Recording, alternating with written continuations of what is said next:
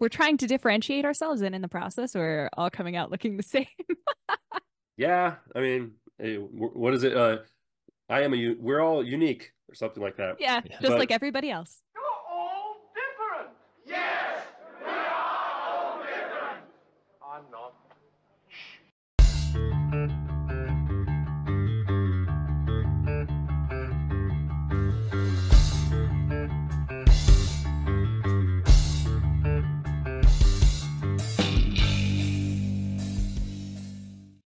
This video is brought to you by Gamefly.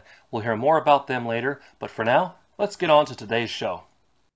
Welcome to Room 6, the channel dedicated to local and not so local music and the people that make it, including my guests. And my guests today are a Denver-based DI Records recording artist, alternative rock band that are influenced by acts like Queens of the Stone Age, Garbage, Susie and the Banshees, Audioslave, The Cure, and Paramore.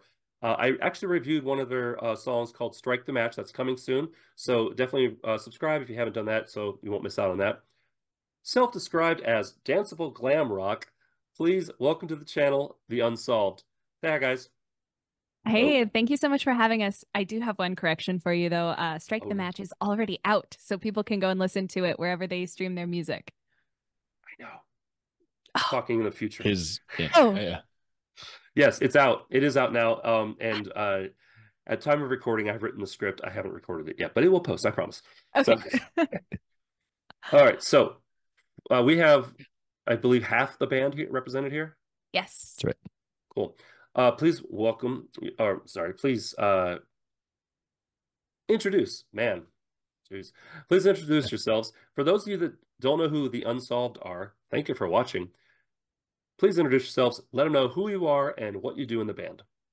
I am Genevieve Peak. I am the singer, songwriter, and sometimes producer. I'm Max Mueller, the guitar player. Okay. I play guitar. Succinct. Yeah. Nice. Sorry. And I am Joshua, the host who is finally almost all the way over getting a chest cold. So that's why I sound a little bit like Barry White, baby. Ooh. Is. All right. Great. So, number one, why the Unsolved? Why is it called that? It's a funny story. It took us a long time to figure out a band name that we could all be happy with. We went through several iterations. There were spreadsheets for this. Every band has this adventure, I think, right? Because it's kind of the biggest decision you can make. Yeah.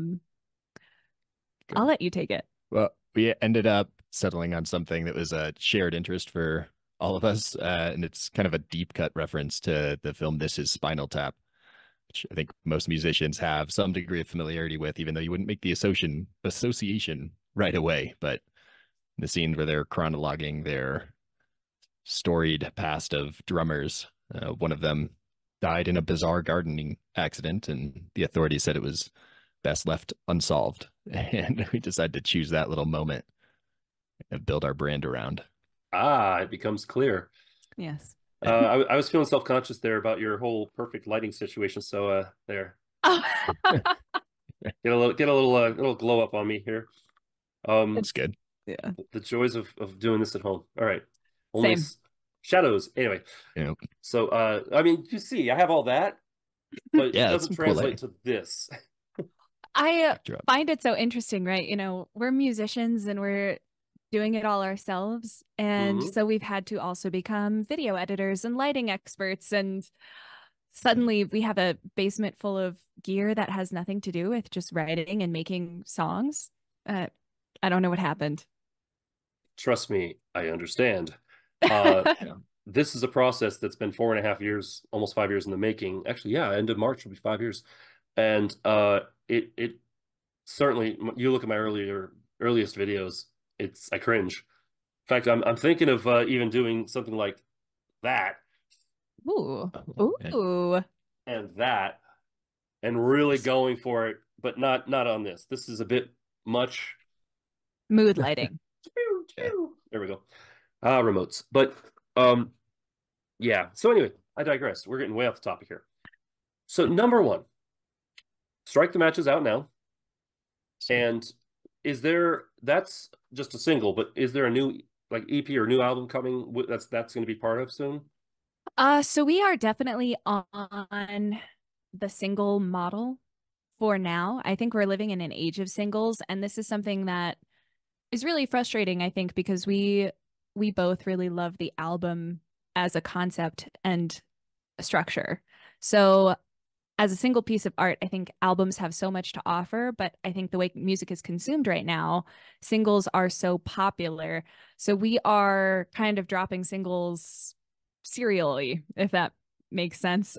I don't know if serially is a word, but It that's what totally we're makes going. sense. Yeah. Many of the acts that I have on the channel are doing that, where it's like they'll eventually compile it all into a one single thing. But I mean, Yeah. who goes to the store and buys CDs anymore? You know, Right. it's buying a whole album online is not even a thing really. Where you're like, but I want this one song, which Yeah. you see kids back in the day. There used to be these things called audio cassettes, and you would have a single song on one side that you really wanted, and then there'd be a B side where you might discover some other song you like by that artist, but you came in but to buy that one song. And that's the new, like, now the new thing is buying the single, streaming the single or downloading it. Whereas me personally, as someone who reviews music, I enjoy getting a CD because like effort went into that a And lot. Yeah. artwork. Yes, Yeah. liner notes. Um, Lyrics in the liner notes hugely undervalued in my opinion. Especially Totally agree. the more guttural you are. I've reviewed a lot of metal songs, and the more guttural you are, the more I need lyrics to know what the hell you're saying. Right. Some of the most beautiful poetry is hidden in black metal lyrics, but Oh yeah, I'm with you on formats. And it's funny enough, Strike the Match actually does have a B-side. We did a song called Invocation of the Muses, which is the partner to Strike the Match. first off, that is such an alternative '90s title. I Yeah. love it. I love it. You are like every band I mentioned in the intro is like hitting all my nostalgia notes, you Yeah. know? So Definitely. For I us love too. hearing that.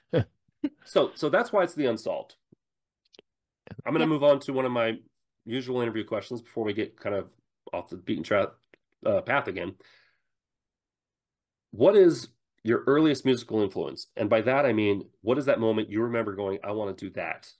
Go ahead. Oh, for me, it was listening to Garbage. I had their debut album burned on a CD from like one of my uncles, and every CD after that. And Shirley Manson taught me how to sing. I love her. I love her style. I love the look. I love the attitude. And that band just rocks. So I can remember singing those songs with my like Walkman CD player, and just that was road trips for me, just Shirley Manson all day long. So that's a big one.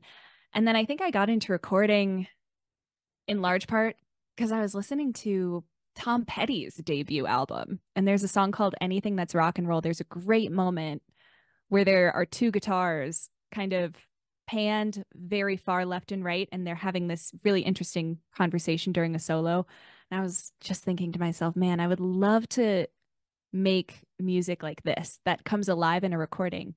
So yeah, those were kind of my two moments. What was it for you, Max? Yeah, I would probably point to I grew up around classic rock. Was always playing in the house, in the car, everywhere. And it was always like I was kind of enjoyed it. I was familiar with a lot of the songs, but it didn't really especially grab me. I'd been playing trumpet in a school band in elementary school, and there came a point where it was like, none of the music that I'm listening to and enjoying has a trumpet in it. And I think specifically I'd point to AC/DC Black Back in Black. And I was like, I need to learn how to play this song. So I started learning guitar and learned that song and many others. And there's a lot of classic rock influence in my style. There definitely is. And you picked a pretty good song to start learning because, I mean, you didn't go crazy with like, I want, something by, I don't know, Yngwie Malmsteen or something. Right. Yeah. Yeah. But it's funny you say that about playing trumpet and you ended up on guitar because my first ever band, everybody but me was in their high school band, and then Mm. they migrated to different instruments. I mean, the drummer was part of the drum corps, the drums, but he went to his drum set, whereas the lead guitar player was the trumpet player. They're pretty And so, analogous, I think. yeah, and I've been learning that over the years. How, I mean, granted, you learn like your music theory and the importance of practicing and being able to sync up with other members, pretty quick and all that. But more than once, I've had a trumpet player become a guitar player on the channel, and it's always surprising to me how that's just what I really want to do is play guitar. Yeah, exactly. So cool. It's tiring on the lips. Yeah. All right. So with that, I wanted to talk more about DI Records actually a little bit. They Philadelphia-based record labels giving me tons of content. Stay tuned. You're going to see so many virtual interviews and even a couple in-person ones for some bands that are in town. But thank you. Shout out to Dakota from DI Records. But one thing I've noticed, and Genevieve, this is mostly for you. I have noticed a lot of female-fronted, bands on the label, which great. But so many of the females fronting these bands have like blue hair or red hair. Like it's obviously colored hair out of a, it's not natural. And I was, are you getting coaching on this or something? So it's so funny that you say that. Actually, there's only so much you can do as an alternative artist. We're not getting coaching on it, and certainly not from DI Records, but I am one of, like, the music scene in Denver is pretty closely knit. And I can think of 3 or 4 other bands off the top of my head where the lead singer has long red hair and bangs, which feels very specific. So unless you want to do something really extreme, I think honestly, it's just part of the scene that we're trying to differentiate ourselves, and in the process, we're all coming out looking the same. Yeah. I mean, what is it? We're all unique or something like that. Yeah, just like everybody else. You're all different. Yes, we are all different. I'm not. I just thought it was funny because I interviewed Melissa Torres from Lilium Dust right after I had interviewed, was it Moonshine Jasmine? I think it was Moonshine, but literally back-to-back blue hair. Yeah. Long, and I was like, what is going on? And I was like, well, I got red now at least. I think if you look historically at female-fronted acts, one, there have never been as many as there are male-fronted acts. And 2, how many different hair colors are there, right? Like, how many bands are there where the dude has black hair? And they're not getting asked this question, right? Oh, I've asked that question before. When they make the mistake of posting childhood photos and they had like spiky blonde hair and now they're rocking jet black long hair. It's like, what happened? Who hurt you? Yep. Every Swedish metal band, it's like you hit the teenage years and suddenly the box dye comes out and here we all are. It's just an extension of my dark soul. Exactly. It's such a form of self-expression, just that outward appearance, and hair is something, especially on a stage, I think it really translates. Bit of trivia for you Room Sixers. This is all natural. So, oh God. It happens quick. Enjoy what you have. So anyway, so from there, I wanted to ask, now was the band formed in Denver or was it formed somewhere else? I thought I remember seeing something. So we all found each other in Denver. Yeah, our bassist is originally from Chicago, and moved here probably 14 or 15 years ago. But we've all come together here, and that's where we've mostly been kind of building that following, and primarily playing. Right on. I thought I had remembered seeing something where you started in another town or city and all decided we're going to Denver to make it. So never mind. No.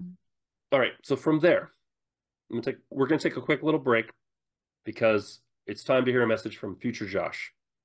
And now a word from our sponsors. Thanks, Josh from the past. If you're like me, your free time comes at a high price. Once you factor in work, family, friends, and unexpected plans, it can be hard to find some me time for yourself. That's where video games come in. But what to play? Well, just like me, You might have commitment issues when it comes to buying video games. Good news! Gamefly is here to beat your personal time boss levels. Gamefly is the leading online video game rental service in the United States. They deliver the widest selection and availability of games for all the major consoles. Some of the benefits of membership include value. Memberships start for as low as $9.50. Selection. Gamefly has the largest selection of video games anywhere with thousands of titles including all the new releases and classics. Convenience. Gamefly delivers games to your door. Shipping is free both ways and there are no late fees. Savings. Gamefly members get free shipping on products such as controllers, accessories, and collectibles. Just for watching this video and for being part of Room 6, and for a limited time only, you can use my affiliate link down in the description to save even more money by checking out their pre-played game sale. You'll get the convenience of services like Netflix designed for busy gamers like you and me. Plus, you'll be helping out the channel.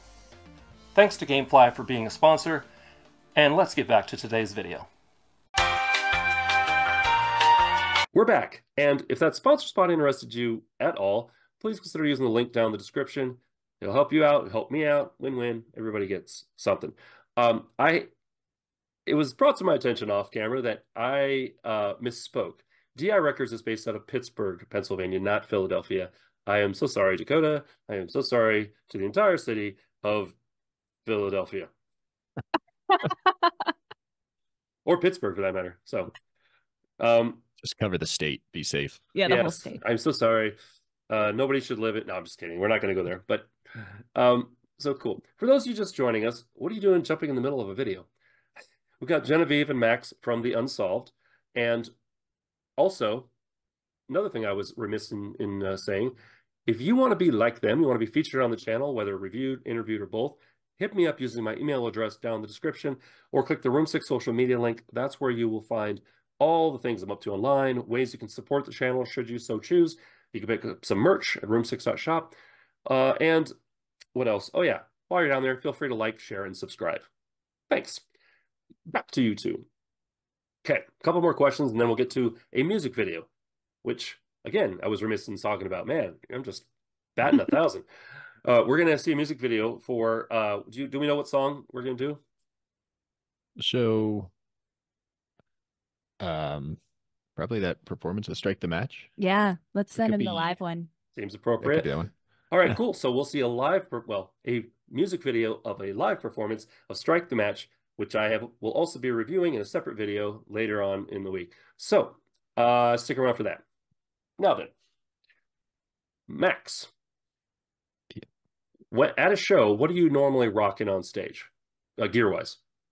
Yeah, great question. I've got quite a library of guitars, some of which are visible behind. I primarily play actually over here on Genevieve's left. Got this PRS Custom 24 that I really love. The tremolo, those double humbuckers. It's a really great guitar. Plays so clean. I mean, I'm usually adding distortion, but it plays really nicely. And then I've got a Marshall triple super lead in a half stack, the 4x10 cab, which is pretty overpowered, but it really helps get that kind of vintage English rock and roll sound that I just really love. And it looks so cool. That's true. There's something to be said for just a Marshall stack behind you. Yeah, I agree. I have a 4 cab and a lead MOSFET 100 amp, which is basically kind of a vintage amp. And of course, I've got problems with it. The sound cuts in and out and blah, blah, blah. But that when it works, the tone, you're just like, like, there's this thing. And it's been a while since I touched it, I'm sad to say, because this. But yeah, but I was going to ask you, are those all your guitars? This Gretsch directly behind Genevieve is hers. Yeah. Oh. And then you can just see the edge there's a Jackson bass just on my right, which is also Genevieve's. Yeah, there's a viola off camera too. It's best though for everybody if I just focus on singing. Yeah. I know the feeling. I studied voice, and as a front man, it was a real conversation with myself to start a 3-piece where I played guitar and sang and did all the guitar. And I ended up liking, I was happy generally with what came out, but you really got to be like, I'm just a singer who happens to play some instruments. I mean, Yeah. Yeah. I am not a Yeah. drummer. I am not a Right. drummer. I am not a pianist. I have a bass on the wall that I've touched a few times. But yeah, I have a line of merch in my store that I purposely made for me. It says "Make music, not excuses," and Yeah. it's hard sometimes to remember. Like, hey, turn around, stupid. Go touch. It's like touch grass. Go touch strings. Go touch something. Yeah. It Yep. is some of the best therapy out there. And, you know, in order to kind of make this project happen, there was a long period of time where I was honestly calling myself a musician before I was really making music consistently. I was writing a lot and I was doing the songwriter thing and picking it out on guitar and piano and MIDI controllers and all of that. And it was like, I'm a musician that doesn't make enough music. And then, you know, I sort of had to fake it till I made it in a way, I guess. And then found these amazing collaborators. And here we Outsource all are actually. music parts. Yeah. Now I don't have to worry about so much. So I feel like this is a safe bet to say this, but you guys know who Sting is. Yeah. Yes, sir. The Police. Yeah. Yes.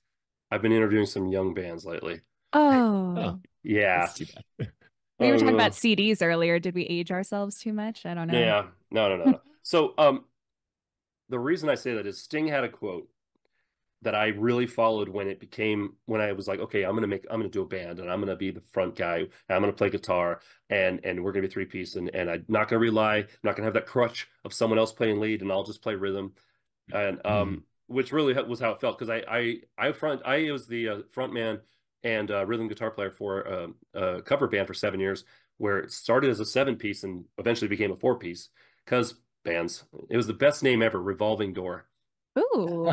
Yeah, we went through Really like setting 7. yourself up for success there. Well, we went through like 7 drummers and ended up back at number 2, and 4 keyboardists and ended up with no keyboardists, and the bass player who's playing bass this time, and and but when I decided, I really had this quote from Sting in my head, and I think Genevieve, you embodied that as well. He said, "I've made a career out of surrounding myself with people better than I am."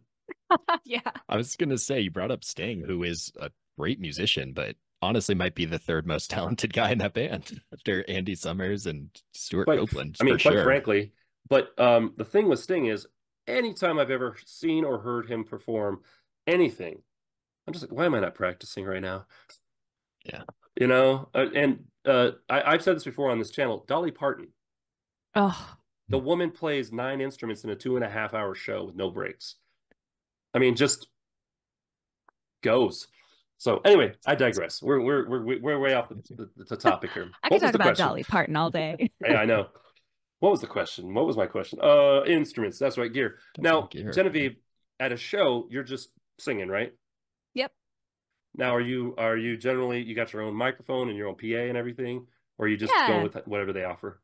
Yeah, Max actually got me a wireless Sennheiser microphone, which is just like a dream come true. Because we talk about the glam aspect of our band, and so much of that is wrapped up in performance. These really fun live shows. That's what we're trying to do. So there's a lot of movement walking around.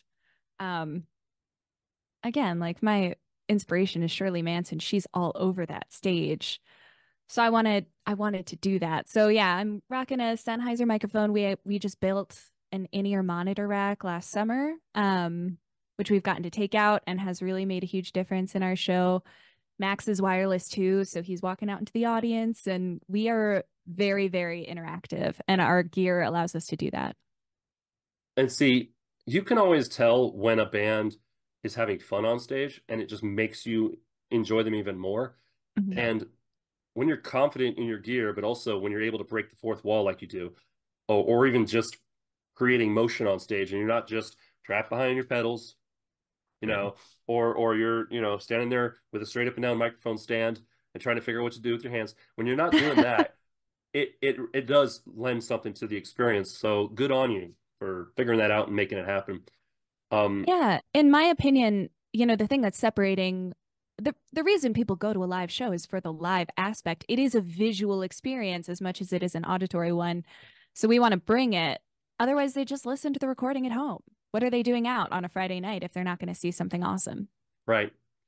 Yeah, agree. One of the things I do with the channel is here in town, we have songwriter showcases that happen every week at a really cool spot. And I live stream that. I also do a review video of it later, but I live stream that show. And so for the people that can't make it, it's funny because when I do the live streams, during the live stream, it's like maybe a quarter of what the overall views of the live stream end up being. So I'm live streaming for people in the future. It's really weird. Like, why wouldn't you know when it is? But whatever. I digress. It's doing a lot of that in this one, so we're having fun. Speaking of which, if you want to know more about the Unsolved and what they're up to, I will have links down in the description, so make sure you check those out for their various social media stuff, and also a link to the purchase link for Strike the Match. Thank you. No worries. Now then,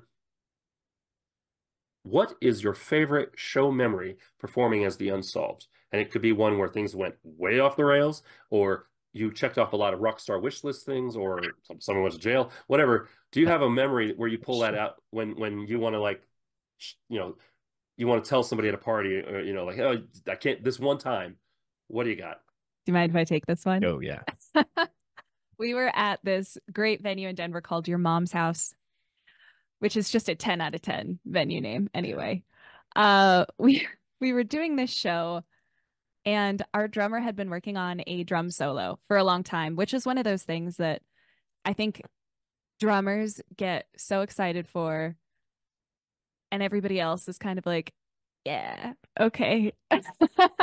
So I was like, all right, whatever, like indulge the drummer. Well, it was very fun. He ran into this, like, it was like a 2-minute drum solo in the middle of a song. And I actually went out into the audience and started headbanging.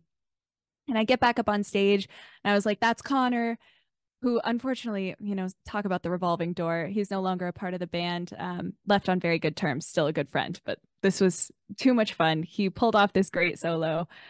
And I got back up on stage and I was like, this is Connor. If anybody just wants to fire a panty up on stage at him, we would love that kind of attention.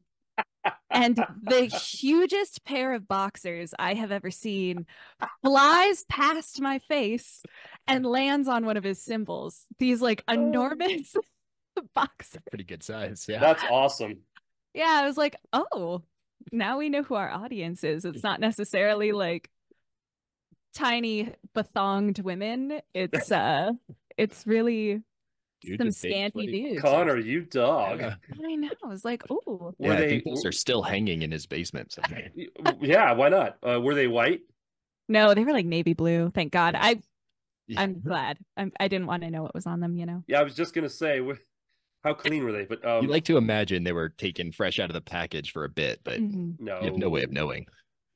Yeah, I never quite understood that, like throwing your bra on stage or something. I'm like, what is he gonna do with it? Yeah. Or she. Like, give it to the roadie. Yeah. Yeah. Just like start a collection. Anyway.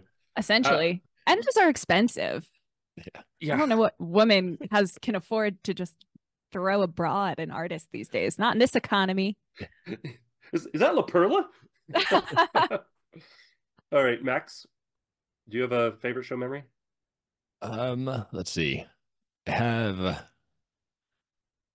a pretty good one of one of our more recent shows. I decided, like, I'm going to take advantage of this wireless. The stage is not that high off the ground, so I'm going to just try to hop off and just walk out into the crowd for this guitar solo where I don't need any pedals. I've got some freedom for a second.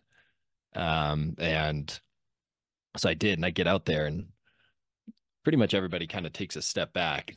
Like, you're invading our space. And I was like, yeah, I am, except for this one guy who was standing right kind of front and center, and he was just into it. And I just walked right up to him and just rocked out directly, just like making eye contact. He was so into it. I really appreciated it. He just kind of, he knew what was going on and he was there for it.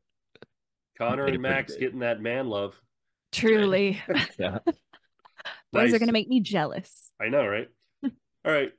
So we're on to the last question. You made it. Yay. And then we're going to check out the music video of the live performance of Strike the Match, and then we'll catch you in the outro. But last question. We're circling back, and you OG Room Sixers, you know what's coming. I ask this of all my prey. Circling back to that first question of your earliest musical influence. Okay. What is one thing you wish you could go back and tell yourself that, hey, you're going to need to know this? And don't say change your strings, Max. Yeah. Oh, if you could go back in time and tell you something, you're going to have to know this. I would say I didn't really expect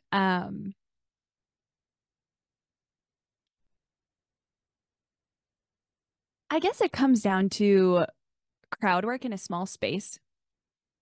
And it was our first show that was really small. We were playing in a club to about 30 people. And I was talking to a couple other friends there that are also musicians out on the scene. And I was like, well, I guess I just have to go up there and do it like it's a stadium, which has kind of been my mentality from the first show. We play, kind of moderately sized clubs. And I was like, oh, I guess I'm just gonna go do it like a stadium. And they both looked at me like, what do you mean? Like small venue, you tone it down. I was like, oh no, I don't think that's for us at all. So I did, and I went up and worked the crowd like it was any other show. And I think the thing I would probably go back and tell myself is expect to hear things that you don't agree with and trust that you know what you're doing. Because it worked really well and everybody had a really good time. We made some really good contacts from that show. We made $25, which didn't even cover the bar tab, but we have to do it for the love of the game, and there's always going to be this conversation happening where people expect you to be more self-conscious than you actually are, and that's just not for us. We're gonna do it like Spinal Tap, I guess. Yeah. Nice. Well said. Yeah. What about you? Maximilian? Yeah, for me it would be also about kind of what the performance aspect is. I've been playing guitar for 20 years, and started really young, and I'm good at practicing guitar just in my own space, just sitting, getting really technically proficient. And I never really worked on a performance aspect until we formed this band, and learning how to show how much fun I'm actually having. It very initially would just stand up there, be kind of like stiff and just like, oh, I'm really focused on playing this just right. And it's just so much more fun, and it's so much more engaging to the audience to just have a great time. So practicing like you play would be my advice to myself. Start on that earlier. I couldn't say it any better. Those are both like very huge key pieces of advice.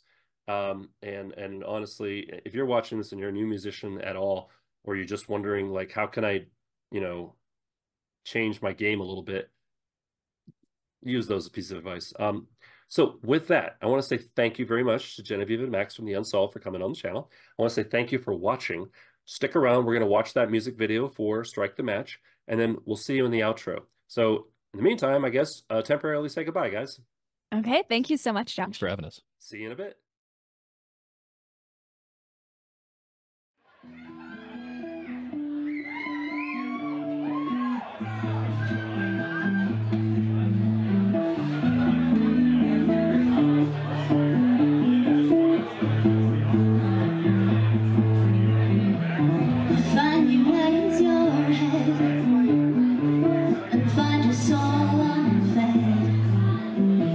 It's time to find a way to break these chains. What took you years to build will take no time to kill. You'll need to tend the flames before